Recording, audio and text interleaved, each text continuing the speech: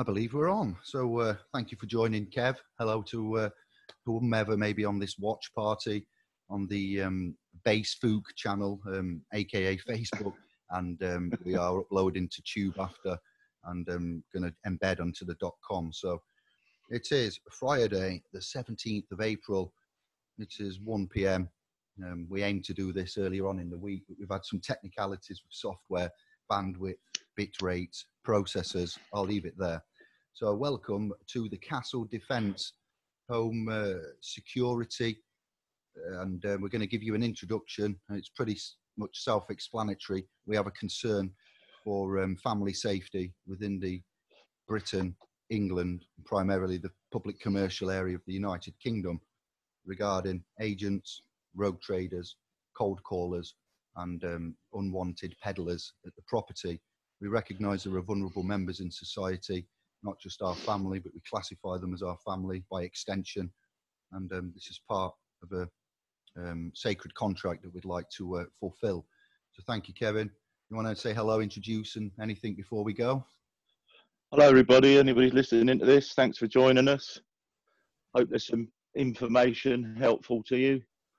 And yes, we'll catch you all on the flip side of this with your criticisms and etc.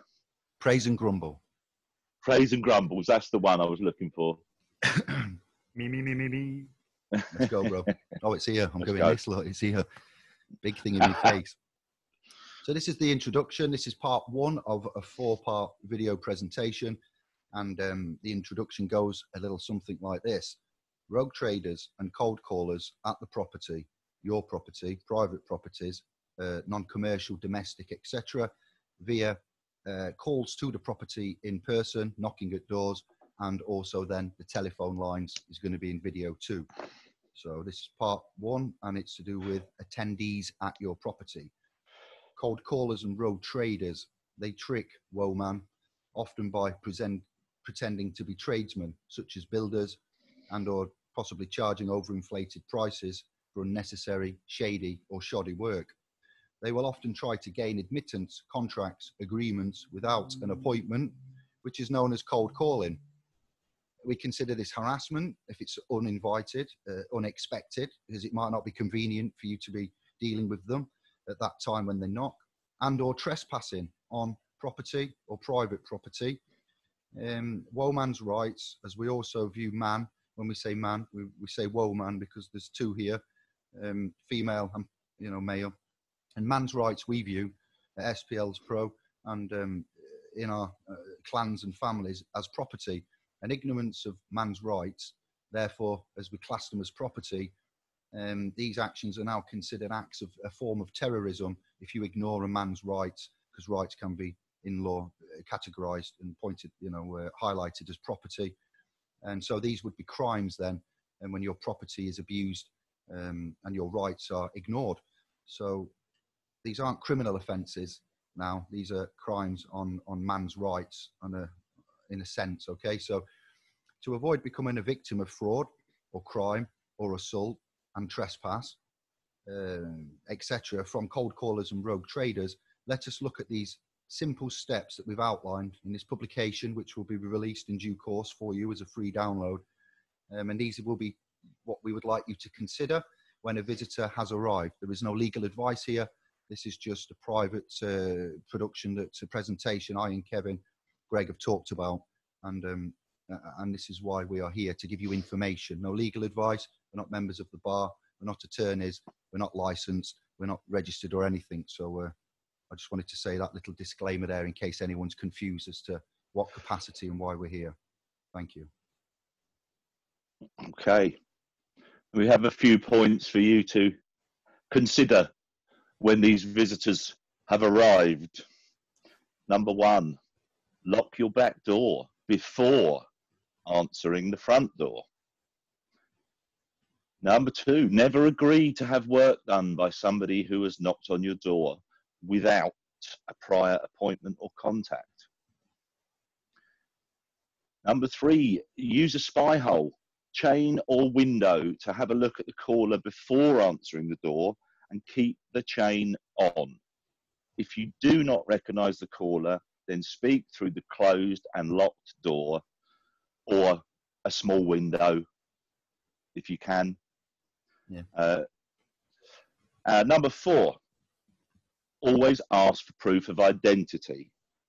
Take it from the person through the letterbox if necessary, or through the gap in the door if you've got your chain on, and read it carefully before deciding what to do. Number 5, never use a phone number provided by the caller, as it could be a false number to an accomplice. You can use all the time in the world. You're not under any pressure. So if they give you something from such and such a company, jump on your computer or your phone, go and get a number for that company that's listed rather than the one they're handing you, because that goes on a lot. Number 6, avoid going outside so they can show you what needs doing, as they will probably have an accomplice who will enter your house while you are distracted to steal from you. This is a very common occurrence going on these days. Number 7, never pay for work before it is completed. Always agree a final price in writing and get an invoice and receipt as proof of payment. Number 8, do not accept any offer to drive you to the bank to withdraw money or give them your bank details. Number 9, if you need work done, then visit, for instance, www.checkatrade.com or contact your local council's trusted trader service. Number 10, place a sign in your window of the front rooms and or front door, CCTV recording. Notice the agents that they and their actions are being recorded. Number 11, film all encounters if you so choose. And if threats of theft of property and injury, damage, taunts, etc. are being thrown at you on behalf of your all caps legal person. Number 12, do not throw any water or materials onto them, as much as you might want to. Injuries and damages will occur. Execute your rights, defend them under law, and always remain sovereign throughout the encounter. You're just going to give them ammo if you do anything to them, and then you're going to have the little blue-clothed Nazis attending too, which you don't want. That's when it all starts. Number 13, consider displaying the police borderline rule. Trespass. All visitors seen strictly by prior advance appointment only. And number 14, consider displaying the removal of implied rights of access.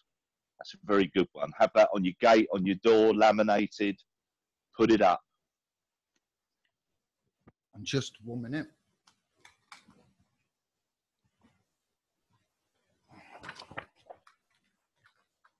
Very quickly, for a quick visual, that's what we have for a download that we'll be issuing with these documents. So there's no sensitive data on there. I do believe it's just a standardized, laminated, one-sided A4 notice. And then we have for consideration the police borderline rule that we've found along our discovery roads, and that would be including an email, and we'll talk about that later in the watch parties going further on, and we'll display these for free downloads and praise and grumbles. Previously, it used to be common law jurisdiction applies exclusively. That's all very well and good. I and Kevin, operate under common law primarily, Mosaic, God's law. We don't think we're above or below anybody. We're equal. Equality is paramount, and you have a right to choose, and you have a right to be informed. So, moving on. To enforce these, you would need to let the local extension of the government and corporations know the change of circumstances, and that would be to notice your local extension of government, which would form under your council, your local council, and your local police of the area. And there are ministers and other areas, higher levels of government we can notice as well. But for the time being, we're keeping it, this is the beginning entry level, simple. And we do this noticing to the councils and the local police to be in honour. We keep the clean hands doctrine. They are clean, as in what we found with the clean hands and who come out with that. That's not our policy. It's their policy that we have to recognise exists. They're not our rules, so to speak. And this is done to enforce the notices under the doctrine of notice will lie at the heart of equitable remedy seeking. Those that seek equity must do equity is one of the maxims there that we've learned. And one is playing the game of life. I've got low system resources, Kev, it's telling me to close some bits, so we'll see how we go on this. Noted.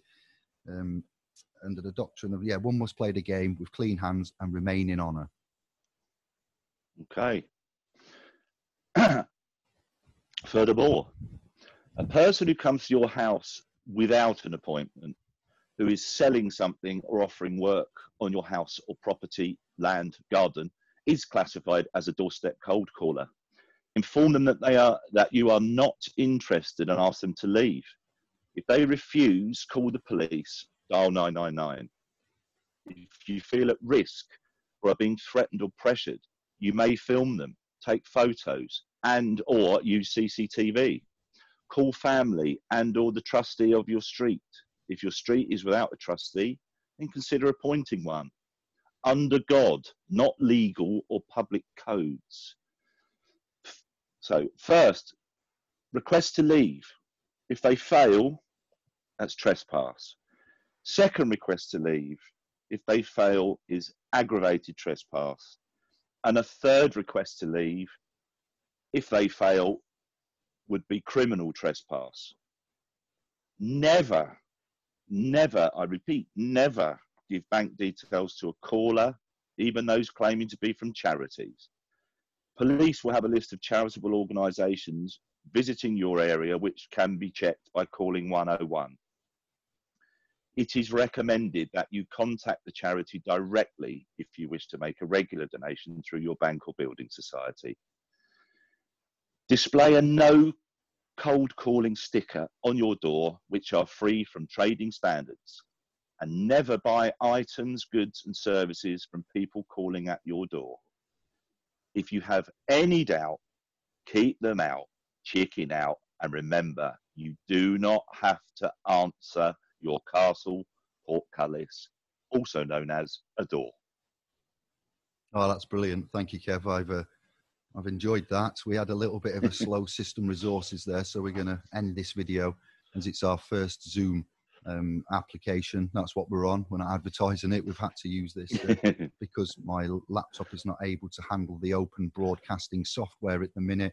We need to upgrade processors, RAM, and etc. for us to be able to do videos with boxes on and etc. Sorry, I'm just checking the screen messages. So we're getting there. We hope this new format is acceptable, and we shall end here, and we're going to come back with part 2, and that will be 13 ways to deal with uninvited, unwanted salesmen, cold callers, incoming telephone calls now on that scenario. This is non-exhaustive, typical scenarios.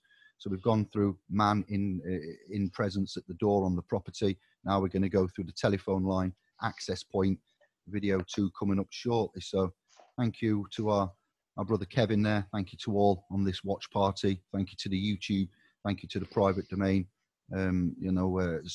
supporters, scribes, and sovereign initiates of self and law. Bless you. Thank you. Thank you, Kev. Thank you all. Pleasure. All right.